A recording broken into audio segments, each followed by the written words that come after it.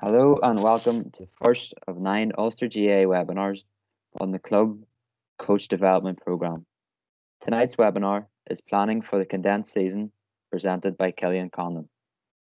This webinar is presented in association with O'Neill Sportswear. This webinar will be recorded and uploaded to the Ulster GA YouTube channel in the next few days. Thank you, and I'll hand you over now to Killian. Thank you very much, Oisín, and welcome everyone to tonight, our first webinar. My name is Killian Conlan and I am from Ballinderry, and tonight I'll be taking this webinar on planning for the condensed season. I am a COVID officer for my club, youth officer for my club, youth coach as well, and also take a senior club team. So I'll be using all that tonight as we discuss all the different points throughout the evening.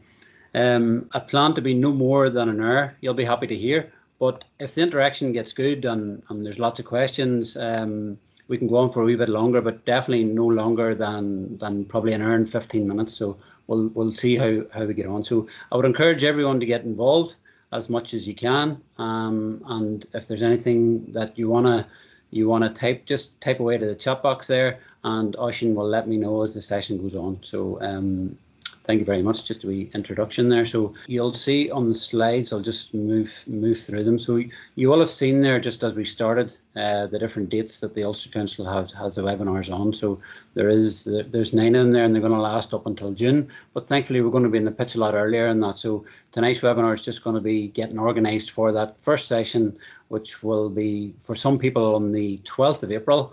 And then just with yesterday's news in the south, some of you, if you are tuning in from the south, then your first session will be the 26th of April, and it'll be great to get started. So tonight, planning for the condensed season 2021. So what did we learn from the summer of 2020? And how can we take that learning from 2020 to plan and prepare us better for the summer ahead? What types of training are required for such a short, sharp competitive phase, and the importance of fitness through games. So that's the sort of thing that we'll talk about throughout the evening. So the first thing that we're going to talk about, and I'll get a wee bit of interaction with this one as well. So it's the water breaks that was introduced last year. I think that was introduced for a couple of reasons. One to help with player recovery and fitness levels, and just to give players a break because of the short competitive nature of the championship, and also from a COVID point of view, to take more time with the hygiene of transmission of drinking water. So you'll see just on the left there an idea of water bottles where teams were numbering their water bottles, so it was the same person drinking out of the same bottle. So other ideas for that is, if you have bottles, you can have them sort of the person's name on them, or possibly with initials on as well. So that's just different ideas that you can have for water bottles. But in terms of tactically in the water breaks, we've got 2 minutes. So I'll just read you this wee message from one of the games. It was from the Antrim Championship last year. So the ref blew the whistle to restart the game whilst St Galls were still in the huddle for their water break. He signalled to the keeper to play on. So what happened was the other team were ready to go. The referee blew the whistle. St Galls were still in their huddle. They got the ball, attacked up the field, and they scored a goal. Now I think there was maybe 6 or 7 or 8 points in it at that time, but it'd have been interesting to see if he had to give that decision if the game had been a lot tighter. So it's just making sure that we are using our water breaks as best we can. We've only got 2 minutes, so do you use those 2 minutes just to totally recover, or do you use it tactically? So that's the first sort of interaction that we'll have tonight. So Oisín, if I can ask you to sort of keep an eye on the chat box and ask everyone to just type in if you use your water break as a time to get a message to players, or do you just use it as a rest for players, or do you let the players lead it? So if you can just type it into the chat box there, folks, we can just get our first bit of interaction going for the evening. Thank you. Yeah, okay, Killian. So we have a few coming in here. Yeah. We have one coming in there Sean saying it's used for instructions and messages. Yeah, certainly. Some saying players led with minor instructions. Yeah. Using for rest and tactics. Another one saying player led, brief messaging and recovery. Yeah. Bit of both, maybe a bit of both of what we mentioned previous. Water and instrumentation. Time to get a message. Yeah. Both again, tactics, rest and regroup. Rest and regroup seems to be coming in quite a bit. Player led chance to communicate. Getting messages across, reorganize and refocus. Rest and quick tactics. Breaking message, let them recover, maybe a tactical change. Tactical tweaks, player led chat with water, prep to win the next kick out. Instructions and questions for players. Yeah. Same thing happened in our team as an image. Yeah. That's more or less the gist of it there. So some coming in, but we'll go ahead. Thanks very much, Oisín. Perfect feedback, and that's the sort of interaction that's the sort of answers that I was hoping for.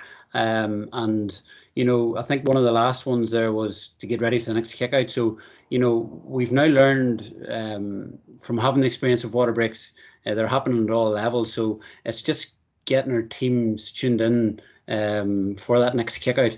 Where that may be, whether it's up in it's your defence or it's the opposition's defence. So just getting organised, and I heard phrases there like player led. So all good stuff, but whilst getting the recovery and also getting the hydration in as well. We've all been to matches last year where we've seen coaches and managers, continuously shouting for the 2 minutes, or banging the water bottles and throwing things about the place. I don't think when you have 2 minutes that would be best use of the time. So just thought we'd start with that one tonight. So we'll just move on. So what are our players doing at the moment? So we're probably all in the same boat in that most of our players, or all of our players, they're doing two types of things. They'll be doing strength workouts, following programs, and that could be done online Zoom, maybe in their living rooms, or if some players are lucky enough to have a home gym, they'll be doing it in their home gym. So that's one area that players will be doing, and they'll also be doing running programs. These running programs, we've all seen the players, we've seen them on roads. Some of them are running on treadmills, and now thankfully, as the weather has got better, later evenings, and just with the pitches in better shape, we've now seen the majority of the players back on the grass, which is great to see. So that's really what our players are doing at the moment. Some might be doing other things, maybe rehab programs, or maybe, I don't know, just whatever they feel is best for them. But that's really what our players are doing at the moment. But whenever we see them again on the 12th of April, it's going to just be our job to make sure that we know where to start and what all the different levels will be whenever we see them. So on that 12th of April date, or the 26th of April, or whatever date you choose to go back on, so you're going to have different types of players now. This will be obviously for camogie teams as well, and for ladies football, just for whatever code it is that you're playing. So you'll have that county player, and he hasn't stopped, or she hasn't stopped training, so they're going to be in great shape. You'll have all the different types of club player. Then you'll have club players who are very committed. They're maybe friendly with the county players. So they're maybe even copying some of the things that they're doing. So they'll have done everything asked, and they'll be in great shape too. So player 2 in the club, then he'll have dipped in and out maybe off the running program, or dipped in and out of the strength program. Player 3 then, they'll have concentrated on the gym and maybe not done any running. And then you'll have players who will have just ran and not done any strength work. Then you'll have the player who will come and he hasn't done anything, or she hasn't done anything, because maybe they had no motivation to do it. We are in a pandemic after all, or maybe they just haven't decided whether they're going to come back yet. So that's all the different types of players that you have in your panel. So can you bring all that together? And that's what we really need to be doing now, is sitting down and talking to all those players and getting all that information, so that it's not going to be a surprise to you on the first night back. So what could we be doing now with our players that could help us make the best of this situation, something different, something maybe football, non-football related. Could we do some team building activities? For example, a mountain walk in groups. Obviously staying within the rules because we've got the restrictions that we have to follow. Could you be contacting the players for a chat, meeting them for a coffee, going for a walk outside, having a Zoom session that doesn't involve football or hurling or camogie? Could you have a quiz, maybe a poker night, some type of online game? These are all the things that you could be doing outside of football. And I've seen this recently that clubs are doing like a fundraising drive or different fundraising ideas that can help with startup costs on a return to play, because you might have to buy more equipment for your club.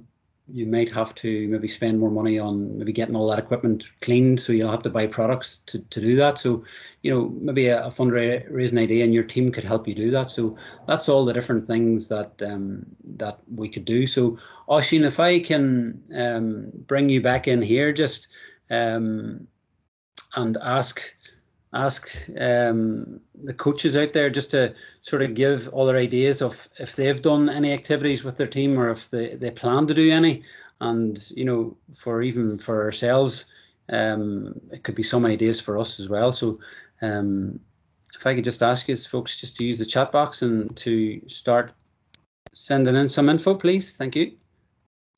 So some team building activities, what else could we do? And is the like of this relevant? Do you think it's relevant, or would you be better waiting until later on in the season? Okay, Killian, some coming through here. The weekly challenges maybe broken into different groups. Yeah. Under 16 ladies here had a Kahoot quiz, which was a blast. It says. There's another Kahoot quiz, well attended, good feedback. Yeah. Organising a race night for our team tomorrow. Get the races of YouTube. So you can watch them there. Race nights again, scheduled bingos coming in. There's a few bingos coming in there. Very good, yeah. And then they were saying a couple of points coming to saying here it's extremely relevant to do some non-GA activity as well. Very good. That's good. That's good. So yeah, I think it's important, and then especially whenever it's a short season, and because we weren't allowed to meet up and do things, whenever restrictions sort of allow, I think it'll be good to meet our players and to get involved and just to do things with them outside of the pitch.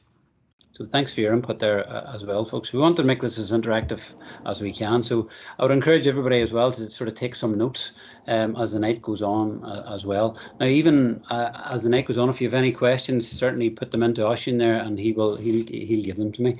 So that's just a picture of the team that I was taking last year, and I'll be with them again this year. So last year on the 29th of June, where this restrictions allowed for groups of 6 to meet up. So what we did was we met in groups of 6, and we done like a mountain challenge there. So we would have walked up the mountain.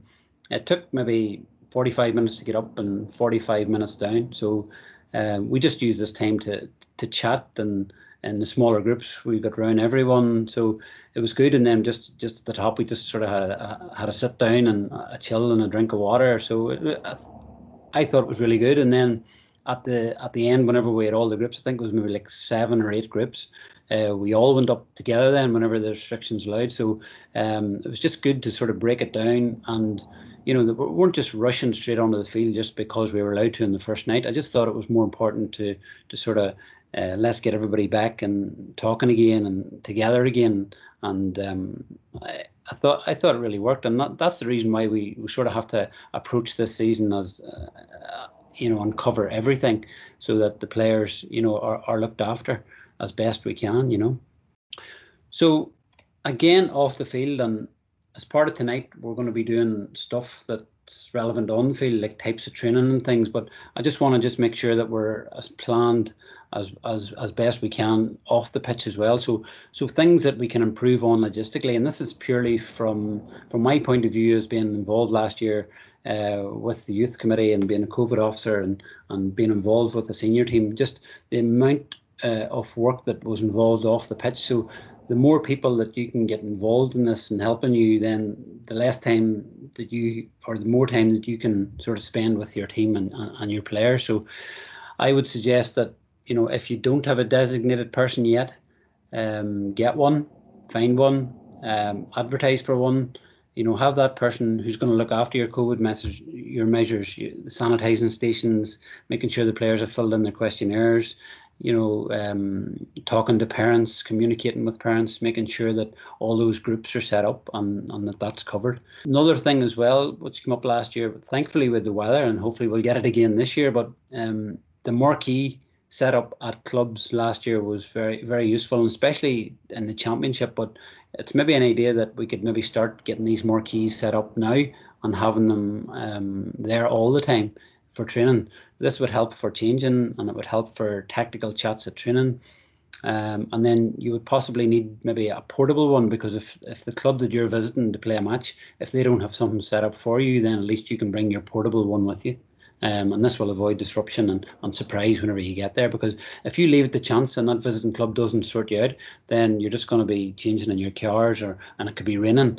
So you want to make sure that that's okay. And if you're a club that somebody's coming to, you want to be as hospitable as you can. So you should be trying to help teams as much as you can and as possible. So just following on from the marquees, if you've got a physio or a masseur or somebody that is in charge of your first aid, you want to make it as comfortable for them as well. So the marquee would help with that. Now the marquee for COVID restrictions obviously has no sides on it, and the door will be open, and so that fresh air is coming in. So that will help. But it just covers you from either the strong sun or from the rain. Tactic board pitch side for demonstrations discussion. So this is sort of coming into our training now. So do you have one? Is it a big one? Is it a small one? Is it portable? Do you have the right markers for it? Do you have someone in your management team that's taking pictures of the data that's written on the board so that all that information is kept? Things like that. And then how do you get around? So just like we talked about in the water, so how do you get around the water, the fruit, the food, the distribution of that? Do you have enough of it? Can you recycle it for the next session? For example, some of the water bottles that we got thrown back at us last year, they maybe were 3/4 full, and then that went straight into the bin or into a bag. But could you recycle that? Could you have your bottles numbered or names on them? So, do you have a couple of those so that there's plenty? And then do you have enough people to actually distribute that? If you don't have someone, could you have maybe an injured player doing it? So these are all the sort of things that we should be planning for now, so that you don't leave it to the last minute. And then also, when the referees are keen to get the balls thrown in, just like at the water breaks, before the game starts and at half time, there's always that bundle of gear that's thrown at you or thrown towards the sideline. And there's more of it now because you can't run in and out to the changing room. So there's more gear brought to pitch side. So you want to make sure that is cleared up, and you have somebody or 2 or 3 people that are tuned in and getting all that equipment and clothing towards the sideline as quick as possible. Other things that we could be doing to save time before the season is, and you probably have already been doing this, but I just want to make sure that it's all covered and that all points are talked about. So to save time before the season starts, could you be doing some possibly video analysis work now? So could you be setting your players a group challenge to work over the championship fixtures? Could you be splitting them up into groups, setting them wee tasks? Just like I heard in the chat box the last time, setting players challenges. So could that challenge be to watch last year's championship matches? Maybe you only had 1 match, or you had 2 matches, or you won the championship, so you're going over all your matches.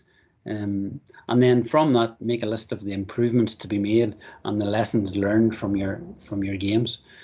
You could possibly do a session on the new rules, and do we know all the rules and do we understand them? There might be some tweaks from last year. I know last year was the first of the advanced mark and the sin bin. So do we know all those rules? I have a wee story for you, is that I recently took the referees course. It's just something additional that I want to do myself, and it gives you a few chances to do the quiz at the end. So the first quiz that I done, and I don't mind saying it, I got 60% of the answers correct. And that's an issue, because if I'm standing on the sideline and I'm asking the referee questions, I can't ask him a question if I don't know the answer. So how many of us know the rules? How many of our players know the rules, and do we know them inside out? And I think that's an area where we could definitely, and that would help the officials as well. If they could see that everybody was making an effort, then maybe that area of the game could be improved on. So other wee things you could be asking your team is, what are we doing that's working and that we should keep doing? What can we stop doing? And what can we continue to try and work on that we know that works and we know that will take us to the next level? We could be sending players individual clips, and we could even ourselves make it easy for them. We could do a voiceover of the video analysis and then send it into the group chat. So, things like that. So just before we go into the training, and we're probably halfway there at this point. So, Oisín, if I can just ask the coaches to just put some messages into the chat box there on any issues that have come up in those last couple of slides, just before we talk about the training. If they have any talking points or any issues or concerns with any of that, or if they have any questions at this point, certainly please get interactive with us. Yeah, Killian, had a wee question in there from Dermot. He said, for an under 8 team, would you suggest waiting until things restart? I've tried sending out some drills and basic skills for them, but no response from parents. And then we actually got a reply from Joe, who said, "Hey, come up with a good idea," saying that he looked after an under 13 team and sent them all a YouTube clip for how to juggle and give them 2 weeks and put up a prize for the winner, and got a good response. And now 7 of the kids can juggle, so it's good for their hand-eye coordination. Yeah, very good. Like another good idea there. Another one come in there saying possible idea could be help the tidy town lift and litter, something like that, etc. So. Yeah, I've heard of that. In terms of the under 8s for Dermot, I would be getting the kids out as soon as you can, as long as you have enough equipment and you have enough of coaches to help, because on that first morning back at under 8s, you want to have a ratio of maybe one coach per 3 or 4 kids, or as many as you can. And I know that in some clubs that can be difficult, but certainly a ball each, and getting them working on their skills as soon as they can, that's key. I know some of them will have experienced the school coaches were back in school there last week, so that's a great start for them. So yeah, certainly get them going as early as you can, is what I would say. But yeah, certainly some good points there on the juggling. I'd like to see that in action. So Oisín, we'll move on then. So last year then, we only had training started 29th of June. So you had the month of July, you had August, and you had September, and then teams that were lucky enough to be still in a championship or a late league or something like that, they maybe had a bit of October as well. But so that's really all that we had. So we had about 12 weeks.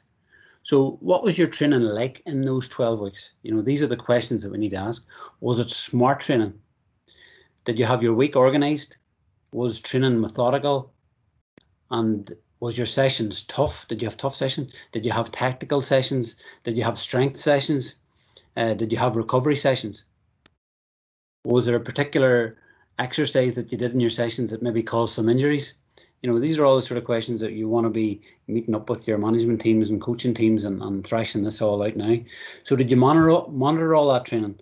Did you know when top-up runs were required? Now, when we talk about top-up runs, it's really if you plan to do a really heavy session and you maybe want the players to cover a certain amount of distance, will you know at any given time throughout that session what the distance is? And, will you know maybe at the end if that's enough? So did you listen to your players collectively? And did you also know when an individual needed maybe more training or needed less training? Did you use small-sided games to work on fitness? Do you understand the concept of why these games are used? Are you playing the correct games, or are you just doing them as everyone else is doing them, or you feel that the players will be wondering why they're not doing them? So this is just sort of all the questions. So did you use tactical medium-sized games to help you with your game plan, and did you play full-size games? So that's our training. So just when we mentioned the small-sided game, so all teams now Well, they probably always were, but there just seems to be a bigger emphasis now on small-sided games, medium-sized games, and full-size games. So, small-sided games, then, we're not really going to tonight what small-sided games you should be playing, but I just want to just sort of make sure that you're aware that, when you're doing small-sided games, that, that you're aware of the dimensions of the size of the area that you're going in, that you're aware of the timings of each game that you're going to be playing, how many sets of each game that you're going to play, and the intensity. In small-sided games, the intensity should be high. So is your intensity high? And is the reason of your game maybe why the intensity isn't? Are the players working hard enough? Are they too tired? Did you do too many sets? And then this is something that you probably all should involve at this point is, do you have reasoning in your game? And the reason why I put that in is because you can't just expect on game day and match day on Sunday that, if you're shouting messages to do things, these small-sided games, if your reasoning is good and it's repetitive enough, then on a game day, that message should be clear, because the players then will resort back to what they're known best from their small-sided games. So get the reasoning into those games as quick as you can. So just on that, Oisín, if I can just sort of ask coaches to use the chat box as to, what type of things in a game plan could you use in small-sided games. So folks, if you just sort of send me through just what could you work on there, and can it be repetitive? So game plan, can we work on your game plan on a small-sided game, and what would the reasoning be in the game, or how could you get that message across? Okay, Killian, a couple coming through here. Quick movements. Yeah. One-touch football. Yeah, one touch, yeah. Use the sidelines as a second or third defender. Yeah. Learning to double team players. Yeah. Set pieces. Scanning, finding space in confined areas. Movement. Keeping possession. Third person movement. Tactical plays or specifics of what you're looking to work on. Mm-hmm. Okay, so if I can just sort of ask in a yes/no answer, are those things that you're using, are those part of your game plan? So can you answer yes or no? And we'll see how many yeses. Are you repetitive in your reasoning in your games? Yeah, we have a good couple coming through here, mostly yeses. All yeses. Any no's? There's the odd no, there's a I think so and a sometimes. Right, okay. So, but it looks Yes, majority seems to be yes. Mostly yes. Okay, well that's good. That mostly yes. The maybes and the don't knows and the no's. It's maybe something that you can look at. That if you don't have a game plan, or maybe are in the process of thinking about one.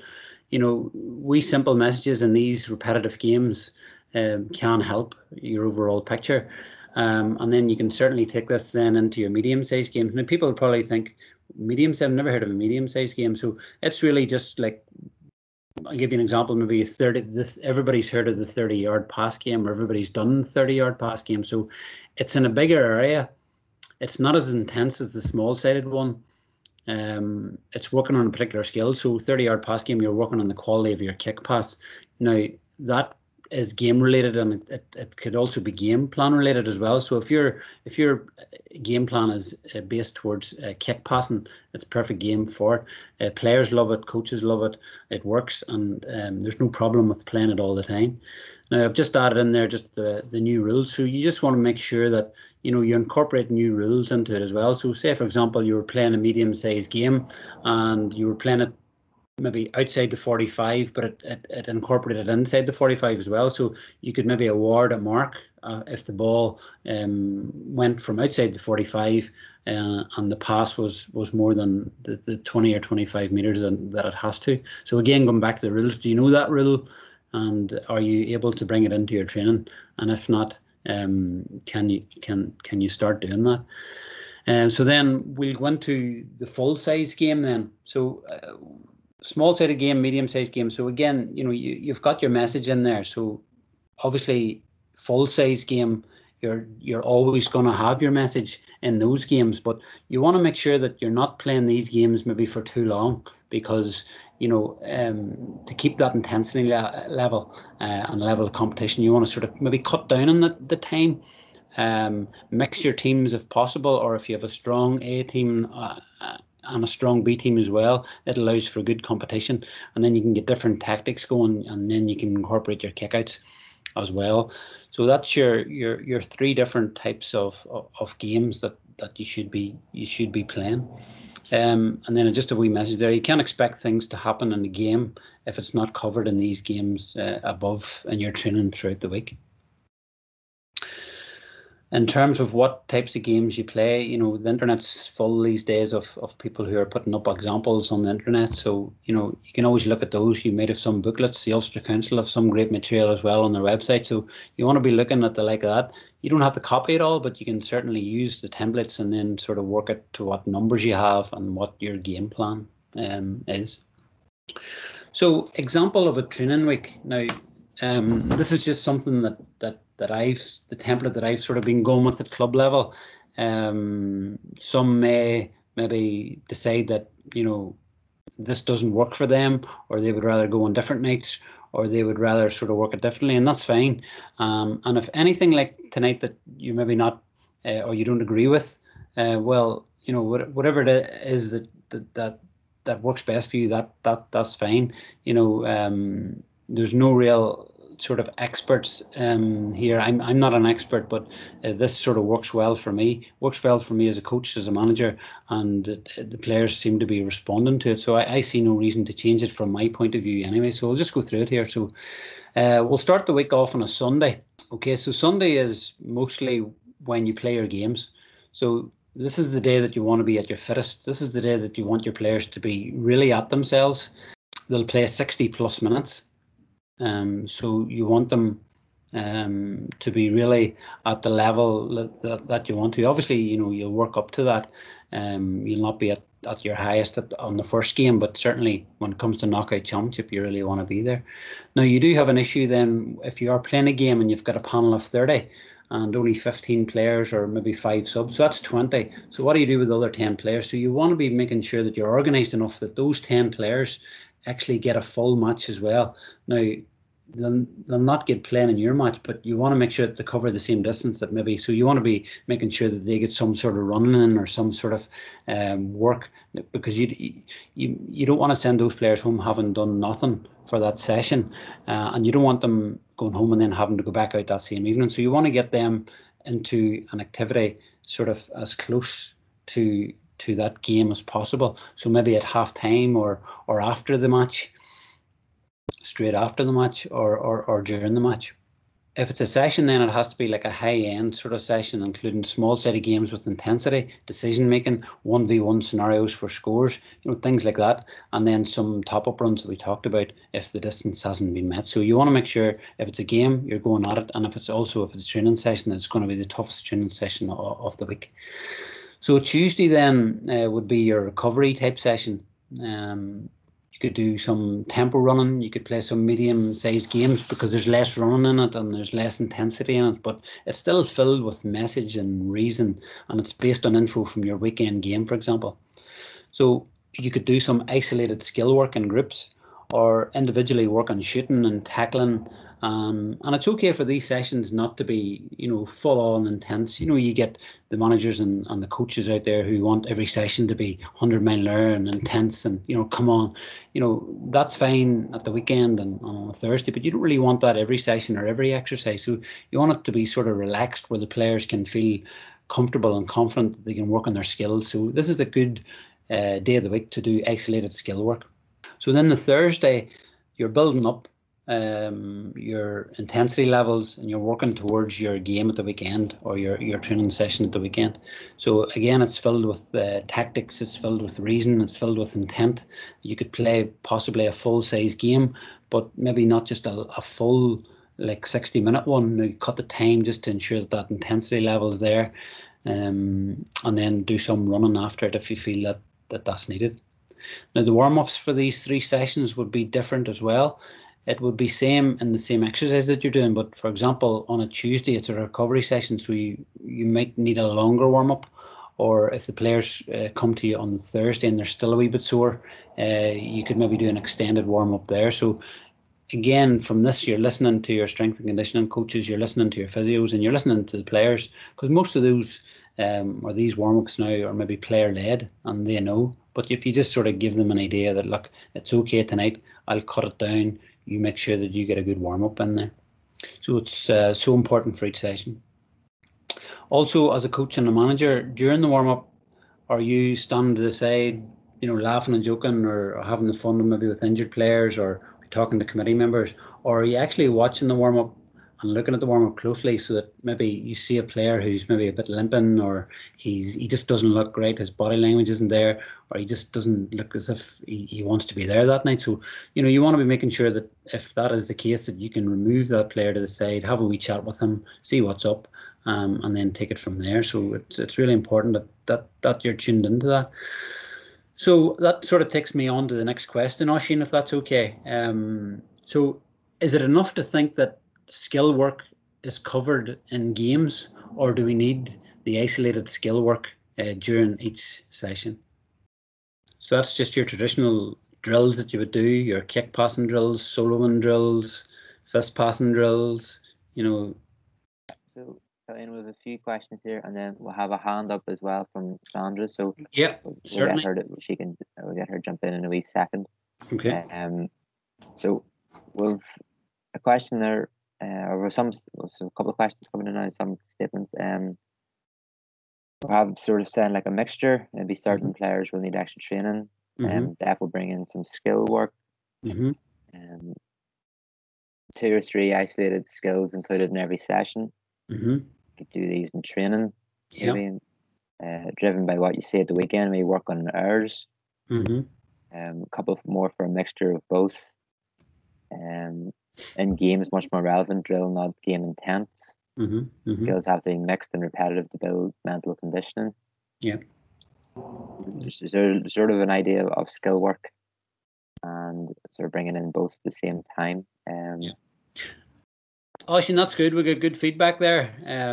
So I'll just move on to the next slide, because isolated skill work can be involved in the next slide as well, and I'll tell you why. So if we can go on to so after you do your sessions now, some of the sessions you might go maybe a Monday night or a Wednesday night. That's just the traditional. Most teams would go Tuesday, Thursday, but maybe some clubs in Tyrone would have traditionally went Tuesday and Friday.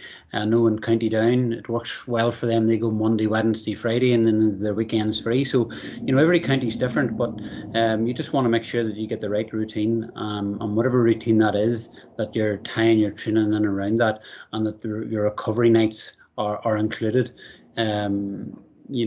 People don't want to be out of the house every night of the week, and you want to see that difference between county level and club level in terms of commitment. But you really do have to sort of buy into the recovery. So on the slide, you'll see all the recovery sort of at the top of the screen is more or sort of active recovery. So you've got recovery runs. So on my template, which would have been a Sunday session, some players might want to go out on a Monday evening and do some recovery running. Now, this will be sort of simple, straightforward tempo running, end line to end line, or 20 metres to 20 metres, 100 metres, maybe 3 sets. It wouldn't be done at great pace, but it would just be something just to get the legs moving again.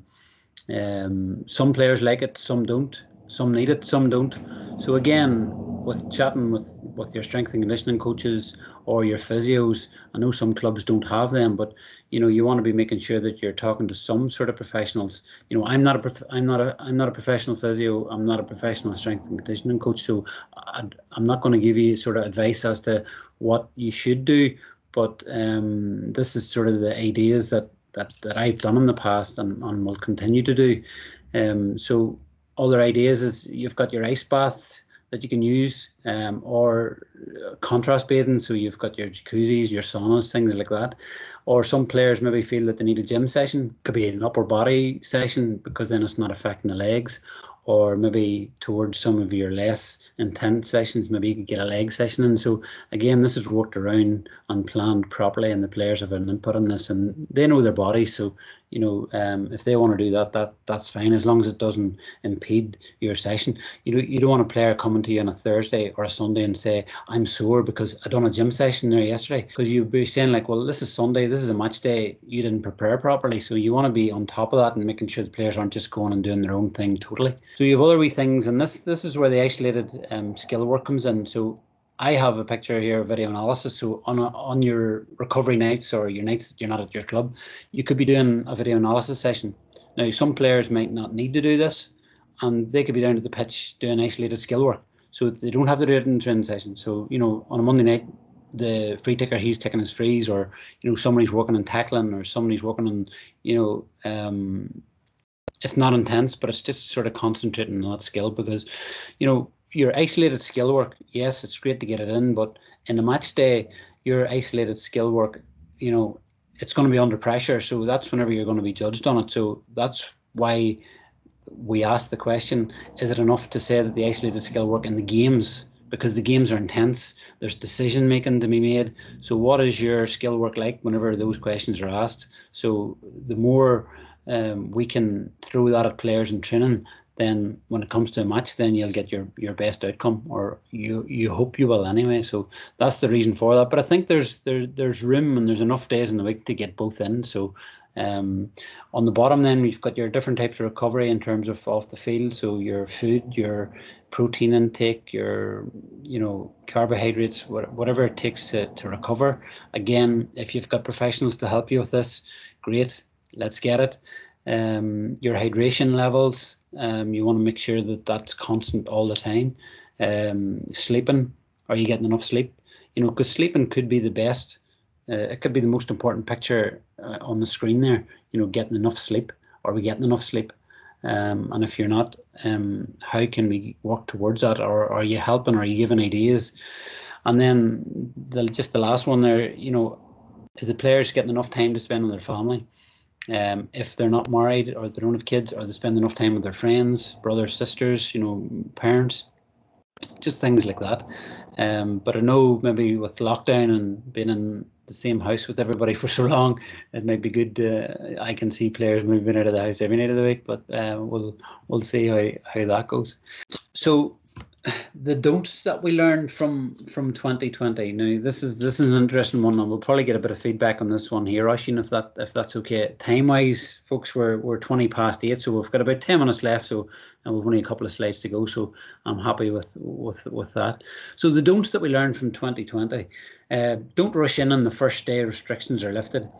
Monday the 12th of April, or I think county teams can go back on the 19th of April, south, and then the youth in the south can go back on the 26th of April. So whatever your jurisdiction is, you don't necessarily have to rush straight in on the first night and just get started.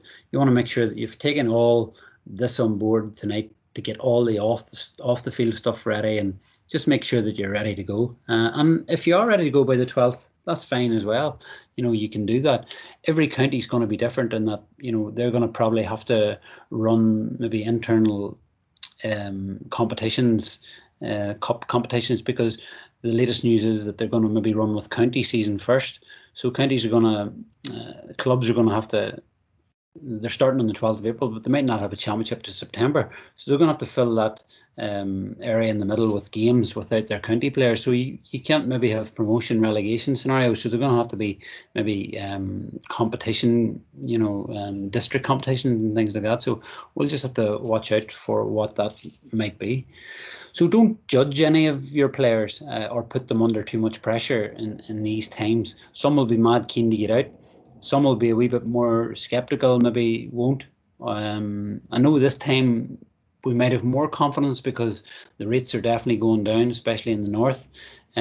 So we take all that into consideration, and remember that it's an opt-in. And whenever the questionnaires come back and the COVID, all the COVID restrictions, and the measures that the COVID committee will put in place, it's still an opt-in. So if a player opts out, yes, you can have a chat with them or whatever, but or her, if they decide not to play, you don't want to put too much pressure on. Let them make their own decision.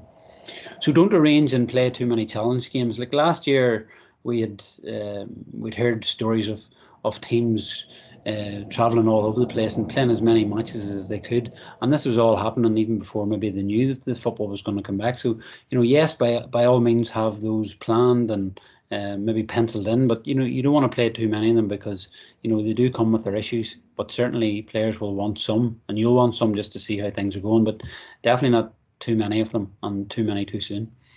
Don't plan without the players' input. So again, just like we talked about earlier on this evening, talking to players now, getting them into their groups, getting them, individual information back to you, that, what they feel that, benefited them last year, and what they feel will help them moving forward. Now, obviously, you're the manager, you're the coach, you're the lead decision maker, so you're going to take all the information that they give you on board, but you're still going to make the right decision for the team.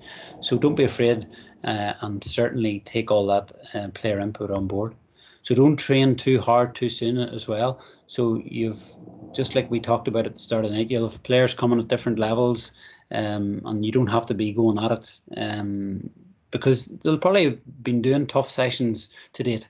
So you want to just sort of making sure that you're sort of building them nicely into it, and maybe that you're maybe doing some maybe functional screening with them if you have the resources to do that, or if your physio are there to do that. Just sort of build it up nicely and get a plan together. And the quicker that county boards get fixture information to us, then we'll know when we have to work towards. So don't do that extra set of runs just because you want to do them or they're in your plan. Again, you're listening to your players, and if there's a night where you don't get that extra run, then that's fine. And don't expect the players to be up to match scenario straight away. We've got plenty of time, so let's just get them enjoying getting the touch of the ball again, and being with their friends, being with their teammates, and just sort of working on those skills that they've so badly missed. So getting a bit of fun and a bit of enjoyment. And I think the last point to have here is, don't forget that all teams are in the same boat and everyone is in with a chance. So, it really gives teams an opportunity. There's no threat of relegation, or, it's another short season. Let's embrace it. Let's enjoy it. The stronger teams aren't really getting stronger. So it's an opportunity for teams to break through, and, who knows, anything can happen. So injuries now, which probably takes us to the last part of our presentation this evening. Now, some of you already know, I'm just going to jump on a couple of slides here to the Be Ready to Play programme. This is a programme that was rolled out by the GAA. It started in early March. Now, it's not too late to join that. It's on the Learning GAA website, so I'll get Oisín maybe to put the details of it into the chat box, the link for it. And if not, if you just sort of Google learning.gaa.e, you'll see the information from it. So this is it's currently available to all coaches, managers and players, and it's really just about players returning safely. And it's got strength and conditioning exercises and professional advice. It's got physio exercises, professional advice. So just like I said earlier on, I'm not a physio or I'm not a strength and conditioning coach. I'm not telling you what to do from that point of view, but there's videos on there, there's testimonials on there. So it's certainly, as a coach or a manager or as a club, it's worth checking out, because if you cut down on that injury list this year, or maybe that operation, that maybe will come, hopefully it won't, but it's certainly something worth checking out. So if you want to sort of let your club know that it's there and someone could be benefiting from that. So we've got our injuries. So the three types of injuries that we all know too well. On your left here, you've got your knee injuries, your joint injuries, your hip, your ankle, your shoulders. So that's that type of injury. In the middle here, that's coming more, unfortunately, just as the game is getting more physical, you've got your concussion injuries. And you want to make sure that you are aware of the protocols for concussion, and that proper first aid, or you're looking out for things if that does happen. Hopefully it won't. And then you've got your soft tissue injuries, so you've got your calf, your hamstring, your whatever muscle it is. That's the one that we all dread. That's the one as coaches that will we do that extra run? Will we not do it? Those sprints. Oh, I don't want to do them sprints because I'm afraid someone will get injured. But if they get through them, they get the benefit from them. But maybe that's that one person who you missed in the warm up who was feeling a wee bit or looking a wee bit iffy. You didn't pull them out, or you didn't see that they needed pulled out. They didn't tell you because they want to play, and then all of a sudden they pull up in the last couple of runs of the hamstring. So that's just the one that we dread. We don't want any injuries, but unfortunately, with the nature of a short competitive season, we're gonna get them, and this will take me on to the next slide. So injuries then. So the GAA annual report, the injury was detailed in it. So we have the 2019 data and we've got the 2020 data. So we've got a couple of wee things here, and I'll get some chat and direction from you as well. So the total number of injuries for 2019 was 6,288. Now this is for football, for hurling, both county and club, and both adult and youth. So it sort of covers all that. So 6,288, and that's anything from your knee injuries to your hamstring injuries to your joint injuries. That covers everything. And the total number of injuries for 2020 was 5,692. Now 2019 6,288. It obviously was higher, but 5,692. It's not that far away from it, and it was only a 12-week window. So you had that amount of injuries in a 12-week window, and that's the amount of injuries you had over a 12-month period. With 2021, we're gonna have those injuries. So knee injuries continues to be the highest recorded injury. So Oisín, if I can sort of bring the coaches in on this one here. Knee injuries continue to be the highest recorded injury. So why does that continue to be the highest? And is there anything that we can do to sort of prevent that? We're looking, there's some suggestions here saying maybe poorly maintained pitches would be maybe a reason. Movements during games are different to training, so there's more stresses. Okay. There's maybe looking at the likes of too much strength training without proper recovery, too much training in a short period. Modern game, more games, more pitches. Maybe another few that I think we are maybe looking at them a bit much. Maybe overloading the gym, maybe bad warm-ups, not stretching properly, not enough S&C, fatigued players for technique and fundamentals. Then there's the possibility it can be a freak accident. Then there's the debate of the AstroTurf pitches. And maybe overloading the players pre-game days. And plyometric lateral movement to strengthen them could be a possible way of looking at helping them. So yeah, a lot of that's you've got the answers that you normally would expect as the type of studs or blades that players wear, the synthetic pitches. That's all had a blame for that type of injury. But there is a lot of things on there that people have said that we've talked about tonight that we can prevent. So speaking to your physios and maybe looking at the Ready to Play program and speaking to maybe strengthening is there something that physically you can do or that you can help players? And even, if that's, even you save one player from a knee injury or, that one camogie player or, that one hurling player, that is a help. So we all have an onus to make sure that we're doing the right exercises to help these athletes. In terms of just another question, just sort of leading into it, and this is for any hurling coaches or any coach can have their say here. So there was more adult hurling injuries in 2020 short season compared to the full 2019 full season. Now this wasn't just knee injuries; this was every type of injury. So why do you think that there would have been more hurling injuries in the 2020 short season? I was wondering maybe the season is too intense, maybe a lack of time to work on the skills, getting used to the hurl again. I was wondering maybe Limerick were going too well for everyone else. And the way the game's being played, teams not being fully prepared and going in as the season was shorter. Yeah.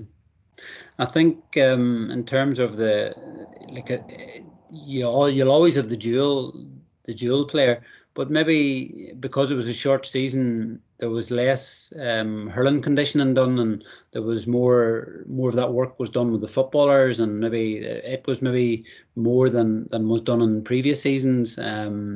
So there's probably a lot of reasons as to why it was, but judging by that, the number of injuries probably for 2021 will be on the increase, because we'll probably be playing a wee bit longer than 2020.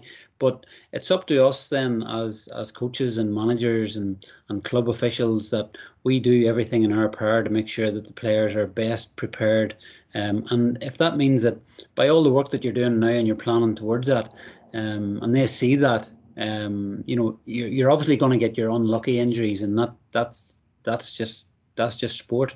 And hopefully we'll not get too many of those or too many serious ones. Let's make sure that we are really looking after our players, and we're listening to them, we're looking out for them, and we're putting all these provisions in place so that this injury list can decrease, and that would be great. So just maybe less is more, or working with everyone and using. That's why I say that ready to play. It's certainly something that everyone should look at. So, Oisín, I'm going to move on. Again, if there's anybody who has questions around the injury, you can actually see the J annual report as well. She'll be able to check on all the different types of injuries for the different grades, but that one there, the knee, just continues to be the highest one. So we've went through the ready to play. So just the last slide, folks. So we've just on the air.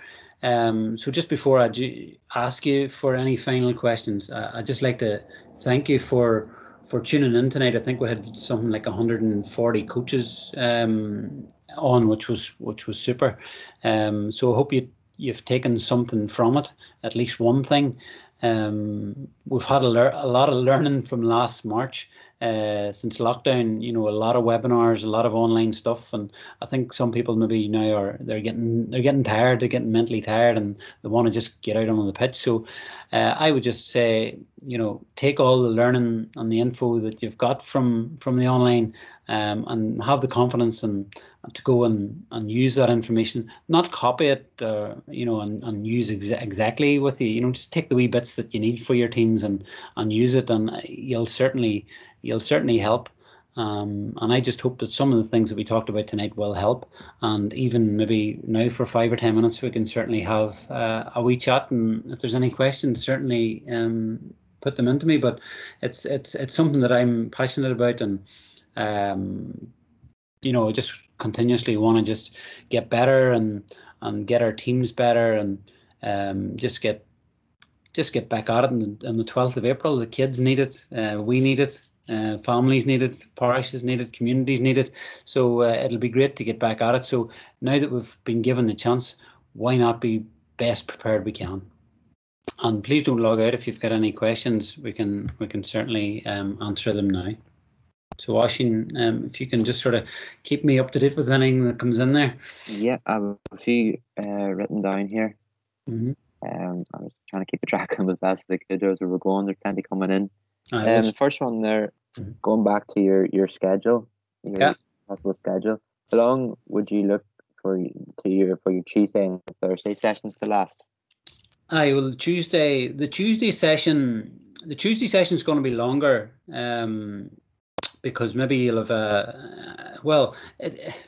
it all depends. You don't really want any of your sessions to be longer than possibly an hour and a half, an hour and 15 minutes. So,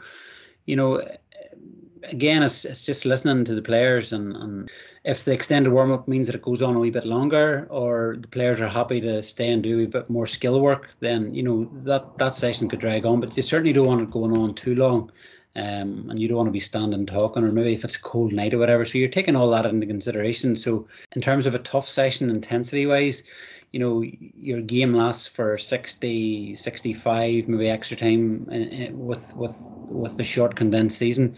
You don't want your sessions to be any longer than an hour and 10 minutes, maybe an hour and 15 minutes max. But you've got lots of rest in there as well, so you want to take that into consideration as well. So you sort of monitor it as you go. Certainly at the start, I wouldn't be doing long sessions, especially with the return to play. You don't want to be doing too much too soon. So, you're working no shorter than the hour and, no longer than an hour and a half. But again, that's just me. Everybody will have their own say on that. Would you incorporate some player development coaching from a specific coach to the players during the week? Yeah. I know a lot of clubs, and with our club as well, we would have a coaching committee set up so that each management team they train their teams and then they play matches, but they would have maybe somebody in the crowd watching, or somebody at each session watching, and maybe on another night taking them away to do maybe things that they work on to save you doing it on any given night. So that's something that could be easily set up, and there is information on the GA website. But if anybody wants to contact me directly after this, certainly feel free and we can have a chat about it. So yeah, it's easily set up, and it's certainly something that you can see the benefits of fairly quickly.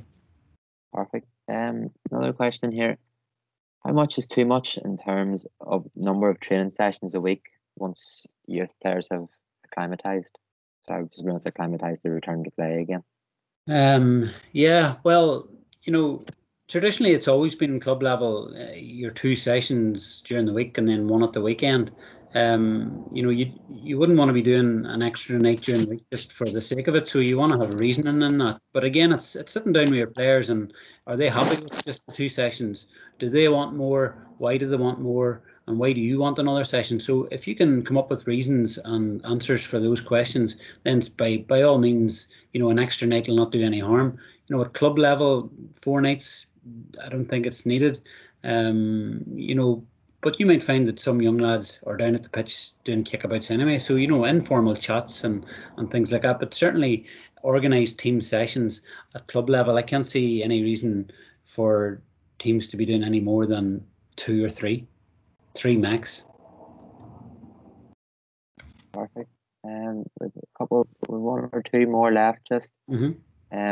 Question here saying, how many sessions would you use to build up to a high intensity level of training for under 15, assuming they're coming back unfit and not much activity on their own? Yeah, under 15s was maybe an age group maybe who were concentrating on exams recently, or maybe the under 15 coach didn't have them doing any exercises because maybe they felt that they were too young or whatever. But certainly you want to be building them up carefully. But twice a week would be okay. But you want to be within your clubs speaking to the under 17 manager, because there might be an overlap, or maybe even with the under 13 manager. So you want to make sure that, depending on your numbers and depending on how many are doubling up, you want to make sure that they're doing at least their 2 running sessions and then getting some football in as well. So, there's no reason why at that age they can't be doing the 2 running sessions, but I would question why they would need to do any more than that. But again, in the ready to play program, there'll be options on there to see different running programs for the different age groups. So you'll know your players better. So gauge them when they come back and talk to them. There's no reason why at 15 years of age that you can't talk to them and help each other out. So yeah, hope that helps. Perfect. So we've one we can combine there, but with one more here. Would you think tactical periodization would be of benefit with such a short season? Well, tactics is definitely, it's something now that nearly needs to be discussed and talked about during every session. Every player needs to know what the overall team plan is, what the goalkeeper's job is, the defender's job is, midfielders, forwards, your whole panel. So certainly you want to be making sure that your sessions are all covering tactics and even nights off. So you want to be making sure that even from now that your players are aware of what it is you're planning. And if you use those measures that we talked about earlier, that could maybe help you sort of get started on that. But yeah, there's no reason why it can't be included just because it's a short season. You'd be surprised at how long you might have now, because club championship might not be until August, September, maybe even later than that, just depending on what they decide. So you'll have plenty of time. Perfect. We'll finish off here with this last Yep. one. There's a few sort of topics on it, but we'll try and combine them here. Hopefully, Yep. don't miss anything. So we're looking maybe at maybe an underage team here, for under-8 team first.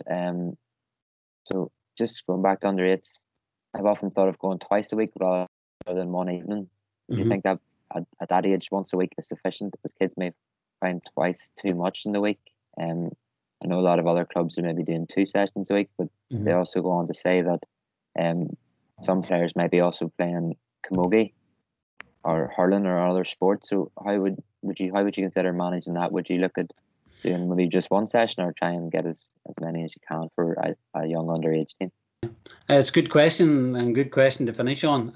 It's one where what we do is we'll be starting. We're not going to start Monday the 12th of April. We're going to wait to Saturday the 17th of April. Everybody's different, but we'll have our under-8s out that day. Now, just depending on the weather, normally what we do is we wait till the weather gets really good, and then we would have them out twice a week. But I can't see at under-8 level why twice a week. You can certainly do that, because the players will be going to soccer twice a week, they'll be going to swimming pool twice a week, they'll be going to athletics twice a week. So why should we not have them for twice a week? So yes, there's valid points there that maybe they're playing camogie or they're playing hurling or they're playing other sports. That's for you to manage. And there might not be players who are dual, but you can certainly bring the ones that aren't twice a week. There's no problem with that.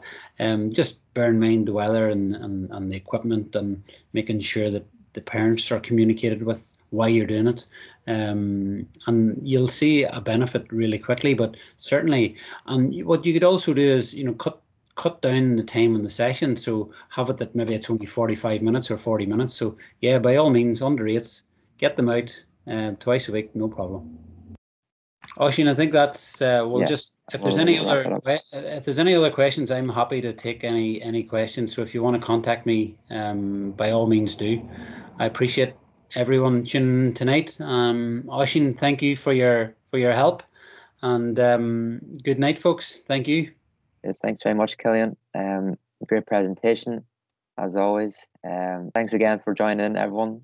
Make sure you keep an eye on also GA's social media. The recording will be going out in a few days, and please keep your eye out for the next few sessions coming up as well. So thank you.